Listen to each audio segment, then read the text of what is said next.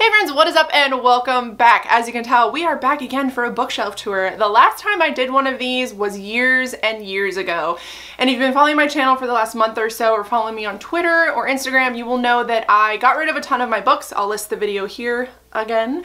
But people were asking for a bookshelf tour because I posted a picture of my shelves complete and people were like, oh my god, like, where'd you get them from? Asking me a bunch of questions. So I thought it'd be cool to have a resource where I can just throw everything in one. But I'm gonna kind of go over how I set up my shelves before I show you. I don't know if I'm gonna do a voiceover. I don't necessarily know how I'm going to film this video. I'm also going to include my TBR cart. All the books on my shelves except for a couple I have already read. Everything else that I haven't read is on a cart next to my bed. I'll also show you guys that as well. But my shelves themselves were purchased from IKEA. They are a metal frame with glass shelving. The top shelf up here is wood and the very bottom one is wood as well. I say wood very loosely, it's more like particle board. They were pretty cheap for both of them together because each one is, this is one shelf and this is one shelf. There are technically two shelves on each. It was $150 I think for both of them, so pretty inexpensive, about 70 bucks a piece, about 150, 160 with tax. They do come in two colors. They come in white and black. The black were not available when I got them, which is fine because I have seen online where you can remove the glass and then obviously just spray paint it any color that you would like. Also, this is a good time to say I'm sorry if the lighting goes in and out on this video. I'm hoping to get some lights to kind of shine over here so it'll be easier to see everything while I film it. But like I said, pretty inexpensive, pretty easy to assemble as well. It took us about 2 hours, I think, to assemble both of them. Once you get down how to do it, the second one just flies by. You do need quite a bit of tools that IKEA, normally they give you everything that you need, but when we were assembling it, there was a couple of tools that we needed that we didn't have, which ended up in me trying to chop off my pointer finger, but I won't get into that. So, like I said, I'm just gonna show you guys each shelf, kind of go over everything with you, point out some notable things that are on that shelf that I do really enjoy, because anything that is on my shelves now are things that I am glad to have, and anything that I think you guys might have questions on, I will try to also include where I got them from. Some of those things might not be available, and for that I am sorry. But let's go ahead and get started, because if you've been around for a while, if you've watched bookshelf tours, they do take quite a while, and I would like to not be here for forever, and I'm sure you guys don't want to spend a half an hour watching me show you what is on my shelf. So let's go ahead and get started. So the first shelf I have to talk about is actually my Stephen King shelf. This sits on the very top of my shelves. I also have a few little knickknacks here as well, which I will show you, but this is my entire Stephen King collection. I tried to cull it down quite a bit when I did my declutter. A couple of the knickknacks we have here, we have some little Funkos from The Nightmare Before Christmas, which I did get at Hot Topic. We have a little mummified fairy that I got for my birthday one year. I could not think of a more appropriate gift to receive, frankly. And then we have Howlin' Sophie, which is another, I don't want to say it's like a Funko, but it is one of my favorite things that I would never part with. The first shelf that I have here on my actual bookshelves houses my plant. This is my favorite plant. It's really hard to kill. You basically just water it when it starts to droop. You do want to clean the leaves pretty regularly, but I love the design on these, and like I said, they're really hard to kill. Over here, I do have some of my favorite graphic novels. So I do have first 3 volumes of Heartstopper. This is a male-male romance. Bloom, which is also a male-male romance. This company here, First Second, I love the stuff that they do. I have Pumpkinheads, Laura Dean Keeps Breaking Up With Me, and Be Prepared from them as well. Most of those have LGBT themes in them. We have Dancing at the Pity Party, which was an ARC that was sent to me from Penguin. I actually think, I mean, now that I've read it, I'm probably going to pass that along to a friend.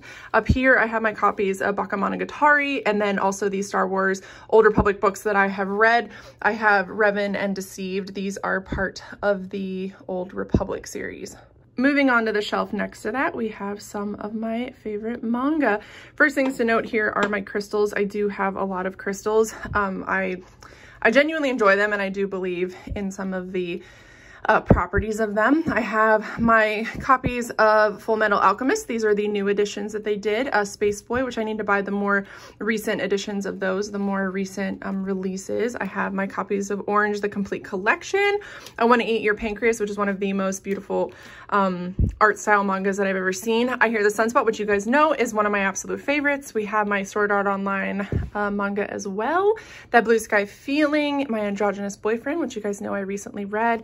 first volume of Tokyo Ghoul. I would like to collect more of those. And then I have Your Name, again, Dimension W, and Bloom Into You. This whole section is very aesthetic and very pleasing to me. Here, you can see me, is a shelf that I get a lot of questions about. This white box that you see, or this white little like house looking thing, I got from IKEA, as well as the plants inside of it. I wanted to temporarily have some sort of green foliage inside of here, but obviously I'm not really home all that often to keep them alive. So I do have these faux plants from IKEA in there, and the lights I got from Amazon. And then here are the crystals that I have. I've collected these over the years. Some of them were gifts and have a lot of sentimental value. Some of them are ones that I have purchased. This one is my favorite. If you can tell me what that is, I will give you 10 points. Over here is my like romance and book of the month section. And if you've been following me for a while, you will know I'm no longer supporting book of the month, but I do still have a few books by them that I would like to read. Primarily, like I said, I've read a lot of the books that are on my shelves, but I have not read Permanent Record, Gods of Jade and Shadow, or Things in Jars. I will decide whether or not to keep those after I have read them. I have a picture of my boyfriend, Rocco. And then I have some of my favorite romance books. So I have Red, White, and Laurel Blue, Undercover Bromance, and the Bromance Book Club, Faker, The Hating Game, My Favorite Half Night Stand, and then we have Roomies, Unhoneymooners, Josh and Hazel's Guide to Not Dating, and Autobiography. Those are all from Christina Lauren. Those are my favorites. This is a pot that Rocco got me, and a fake fern because, like I said, I struggle to keep things alive. So this next shelf you see here are some of my favorite YA novels. To start it off, this is just a wood board that I got from like a craft store. In here are a lot of my roll-on perfumes. Most of them are from The Little Bookling, and this is obviously from Stranger Things. The books that we keep on here are On the Come Up and the Hate You Give by Angie Thomas, Sawkill Girls, one of my most favorites, Summerbird Blue and Starfish from Akemi Don Bowman, Where I End and You Begin, and Neanderthal Opens the Door to the Universe by Preston Norton. We have a couple of John Green novels. We have Turtles All the Way Down and Looking for Alaska, and then we have Emergency Contact and Pride. Like I said, these are the YA novels that I really love and wanted to keep ones that really resonated with me or I found absolutely beautiful. So that is my YA shelf. Next to that, we have a very random shelf. So here is my plant, and it does go pretty far down, but I have my Don't Be a Prick sign that I've had for forever, a little candle that I got in a fake crate that I need to burn, a couple of my favorite art pieces, like I said, the Don't Be a Prick one, and then this one here. I always take this art piece as like basically being reborn. I have Little Fires Everywhere by Celeste Ng. I have The Witch's Book of Self-Care and The Green Witch as well, and A Lesson in Thorns by Sierra Simone. So this shelf is pretty simple, but I kind of wanted it to be that way. I think it just has a good feel. Over here we have mostly sci-fi stuff. So obviously I have the book 1 of Saga, as you can tell by how massive it is. I have the Themis Files by Sylvain Neuvel here, as well as Kira's dog tags. Kira is a character from those books, and I got her dog tags for pre-ordering the book. I have The Hidden Power of Fucking Up by the Try Guys, and the Han Solo trilogy, as well as a couple of other standalone Star Wars books. And then I have Aurora Rising. The shelf is once again also pretty simple, but like I said, that is sort of the overall theme of my shelves. I didn't want everything to feel too cluttered. And this shelf, ignore some of the dead plants in my terrarium. I am attempting to get them back to life, but I have my boys from BTS, and then I have this really beautiful terrarium. It is a glass terrarium, but it usually keeps cactus really well, but I have been adding other things to it, which obviously they haven't quite survived, as you can tell from this guy dying here in the back. But this cactus is looking great, so I'm really happy about that. And we have Meowth back there in a Pokeball, but he is kind of falling apart. Over here we have another one of my favorite shelves. This is where I keep my record player and all of my records. I could be here for forever kind of going over each record and why I have them, but my favorite is right there. It is the Modest Mouse record that I have. We Were Dead Before the Ship Even Sank. One of my favorite bands of all time. I have seen them a couple of times in concert, but I'm glad to finally have a shelf and like a space to put this out on, because I do listen to records pretty frequently. Over here next to the record player is where I keep my series, my Throne of Glass series, and then the Starless Sea is randomly thrown in there, as well as some of my favorite book sleeves. I love book sleeves, especially now that I have a bigger purse again. This series is one of my favorites. I have not read Kingdom of Ash. Once I read that, and if I like it or don't like it, that is when I'll decide if I want to get rid of this series or not. But so far, I do really love the series. My favorite book is Tower of Dawn and then Heir of Fire. In the series, those two are some of my favorites. And then next to that, I just have an adorable picture of me and Rocco when we went to the zoo because I love my baby. Here is where things get a little hodgepodgey. These lights that you see that are coming off very orange on camera aren't actually that orange. I guess they're coming off very yellow. I got those from Amazon. This planter that I have here has all of my cacti in it, as well as some stones from around Rocco's apartment that we have found. Next to that, I do have a Honeydukes mug. I'm trying to find something else to keep my bookmarks in, but as you can tell, I have so many bookmarks, and this, like, it's like a soup cup basically, is perfect for keeping everything in there. I just need a better way to store them. Down here are some of my favorite comics. I have Roman Dirge's stuff. I have Monstrous, Fence, Alice from Dream to Dream, Giant Days, Blackbird, which I'm not sure they're doing anymore. And then Nancy Drew and the Palace of Wisdom, which is one of my new favorites. I really have been loving the Nancy Drew stuff right now. Moving away from that, we're getting into some random stuff. So I obviously have what I have left of my Neil Gaiman. I have Neverwhere, Coraline, and the Ocean at the End of the Lane. I have one of the few Michael Crichton books that survived my bookshelf purge. I have Jurassic Park, which is one of my favorites, and I do have The Lost World further down the line on my shelf. I have the Rainwild Chronicles from Robin Hobb. Obviously, I have the rest of them on my TBR cart, which you guys will see. I have Kill Creek by Scott Thomas, codename Verity, which was a gift from Bunny. The Shadow of What Was Lost and An Echo of Things to Come by James Islington, a series that I recently read and loved as well. I'm in the middle of the last one and really sad that it's about to be over. That is also at Rocco's house, unfortunately. This shelf is the most cluttered shelf, I would say, but I do have my Google Home over here as well, and then I do have my Name of the Wind and the Wise Man's Fear editions. These are beautiful editions, but however, I didn't like the Name of the Wind, so we'll see how I feel about the Wise Man's Fear. If I don't like it, I'm going to be unhauling it. I have my copy of Sorcery of Thorns, which you guys know I loved. I have Becky Chambers books. I have The Bear and the Nightingale and The Girl in the Tower. I have the third one in hardcover somewhere else. Then we have The Wolf and the Whale, 10,000 Doors of January, Empire of Sand. And then I had Nicholas Eames' series, Kings of the Wild and Bloody Rose. And then there is my copy of Winter of the Witch, which is the third volume in the Bear and the Nightingale series. And the last shelf, the bottom right shelf that I have here, has Simon versus the Homo Sapiens Agenda on there. I have Skyward, The Lost World, My Best Friend's Exorcism, and then I have A Big Ship at the Edge of the Universe, A Bad Deal for the Whole Galaxy by Alex White, and The Great Alone. Here is also where I keep some of my camera equipment. So I have my lenses and then my lights to the right of that black pole that you see is some of my filming lights. I try not to use them, but they do exist. And then there's a picture of me and my mama on horseback, and I'm not going to zoom in because I was terrified when we took that picture because horses terrify me. I also get questions about this corner a lot, so I thought I would include it.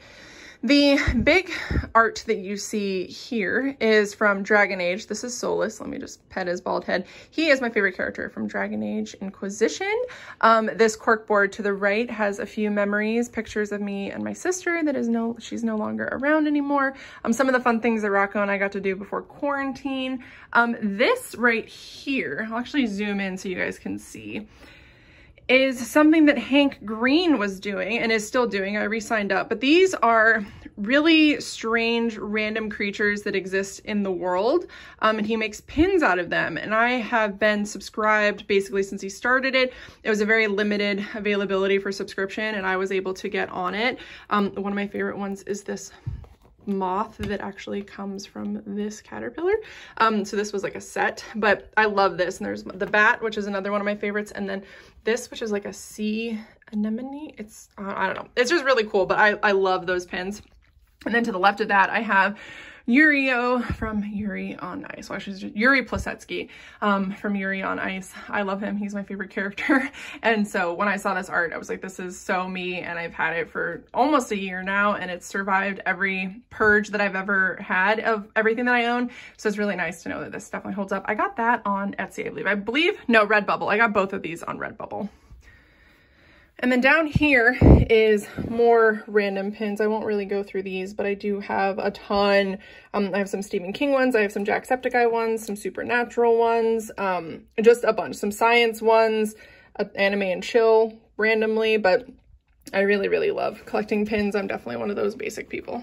And then next to my not made messy ass bed, I also have my TBR cart. And I wanted to clean this up, but then I realized that this is honestly just how I keep it. So these on this are all books that I need to read. So first thing, I have lotion because I get very dry.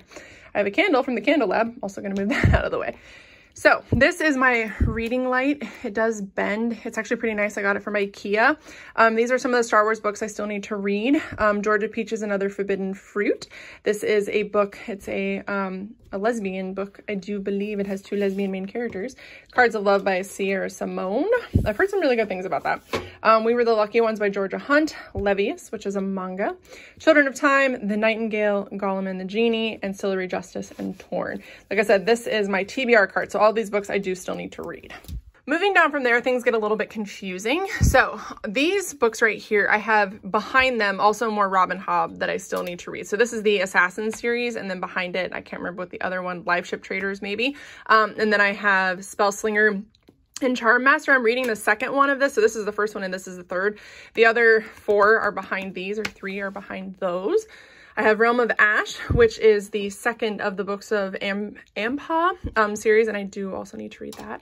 I have Tethered Mage and Defiant Heir. That is also another set, obviously, that I need to read. Like I said, this is my TBR card, so I'm going to stop saying that. Age of Assassin by R.J. Barker, A Boy and His Dog at the End of the World, The Unlikely Escape of Uriah Heep, Fortuna, and You Deserve Each Other. So this is a little bit packed, but it makes sense if you think about it being a series shelf. Down here are the books that I think I'm most excited to read. So I have The Poppy War, The Whisper Man, and Imaginary Friend. These 2 are from Book of the Month once again. I wanted to cash out on what I had. I have Fried Green Tomatoes at the Whistle Stop Cafe, All the Ugly and Wonderful Things, The Poet X, A Man Called Ove. These 2 books next to that, the orange one and the blue one, were actually lent to me, and I need to get them back to the owner. I don't necessarily intend to read those. Queen of the Conquered, Anna Kay, which is an Anna Karenina retelling, and Jade City. Quite a bit on my TBR shelf, to be honest. So those are my shelves. That is my TBR card. That is my bookshelves. If you have any questions about some of the stuff on them or something I didn't mention, anything like that, let me know in the comments down below. Like I said, I just wanted to kind of get this out there as a resource. I'm not the best at filming bookshelf tours, but honestly, there's not a whole lot going on my shelves anymore. So I hope you guys enjoyed this anyway, but I love you a lot. Let me know down below how you organize your shelves. Like, is it by color? Is it by genre or author within genre? Whatever it is, but I love you guys so much. Thank you for watching, and I will see you in my next video.